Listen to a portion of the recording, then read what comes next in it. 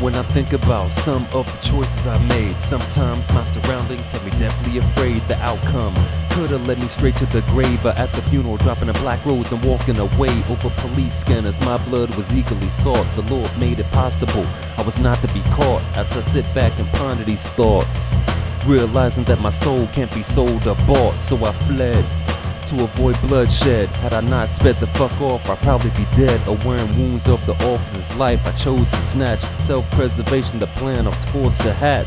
Me and my son escaped without a scratch, but still made the pages of the Columbus Dispatch. And now, well, I figure it's like 3 sticks of old dynamite. You shake it up,